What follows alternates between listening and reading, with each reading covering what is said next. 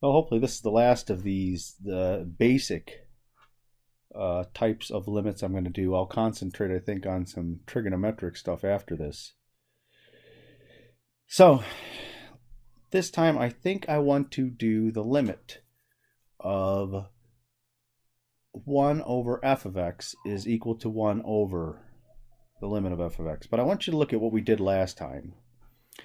Here you'll notice that I can get a delta with f of x minus L in absolute value less than the absolute value of L over 2.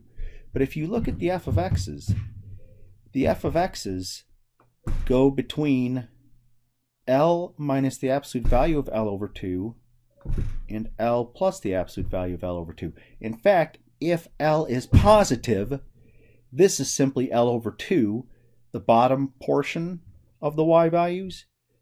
And what that means is that because L and the absolute value of L are the same because they're both positive, even if they were negative, the same kind of a thing would hold.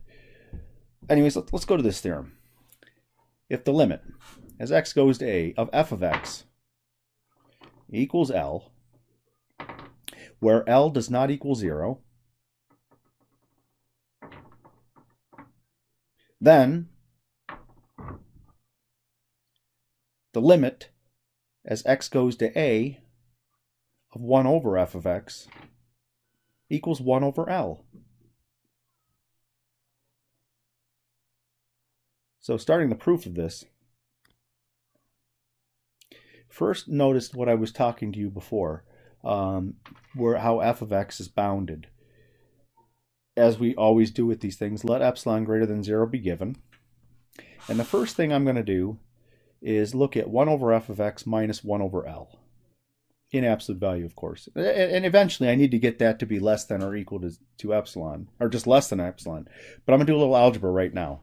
I'm going to combine these fractions by getting the common denominator of f of x times L. All of this is an absolute value. Now I'm going to break it all up into 3 absolute values. L minus f of x in absolute value divided by the absolute value of f of x times the absolute value of L. Now this is where the f of x thing comes in. If you remember, I was able to get, well, before I get to that, all of this is less than, or I need to get this all to be less than epsilon. The whole point of writing all this is to show you how I can sort of chip away at the epsilon portion of this. And I'm going to work each of these absolute value pieces individually. So let's find a delta 1 greater than 0 so that the absolute value, well, if 0 is less than the absolute value of x minus a, which is less than delta 1, implies that the absolute value of f of x minus L is less than the absolute value of L over 2. Drawing a quick, ugly graph for the moment. There's L, that would be my target y value. There's L over 2, if L were positive, of course. And the top would be L plus L over 2, or 3/2 L. The y values, or the f of x values, are going to strictly be between those two y values, L over 2 and 3/2 L over 2. Now, if L happened to have been negative, I still have the same kind of things going on here. I can take L plus the absolute value of L over 2. I can also take L minus the absolute value of L over 2. And if my f of x values are between those, because that would be that's still within the distance absolute value of L over 2 from L. Even if L were negative, once you revert to all absolute values, I'm in the situation that we see in the top. No matter what, f of x, the absolute value of f of x, is greater than absolute value of L over 2. The absolute value of f of x is greater than the absolute value of L over 2. Make sure that you get that down, because what I'm going to do next is very important.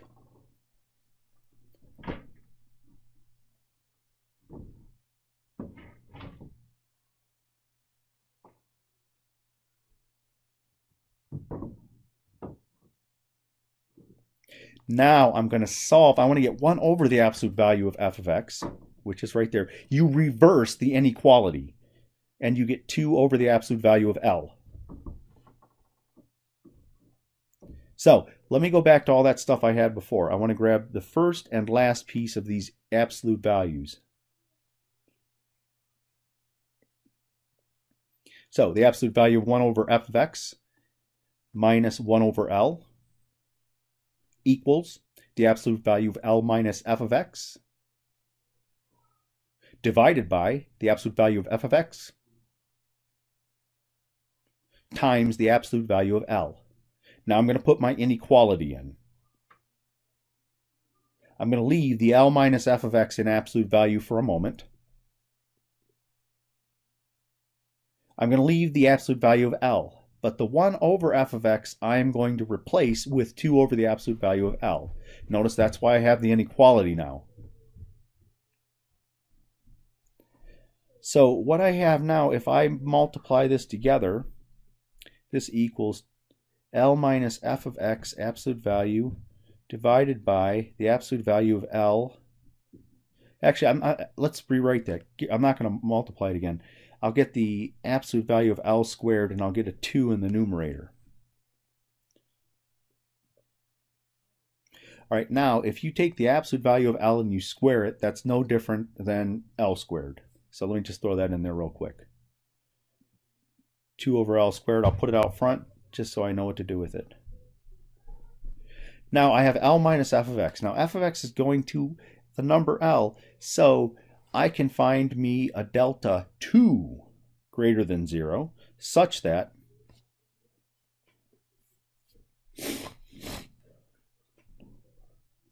zero less than the absolute value of x minus a less than delta 2 implies the absolute value of f of x minus L is less than.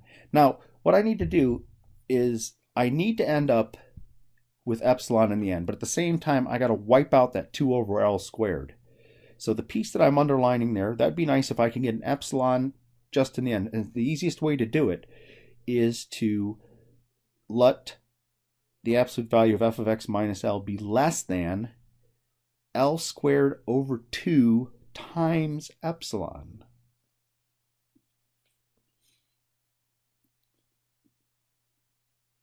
So L squared over 2 times epsilon. I don't know why I did that.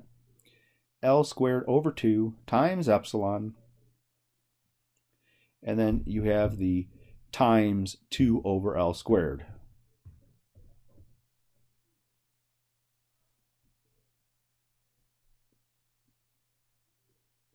Got it? So that leaves me with just an epsilon. Now, at some point,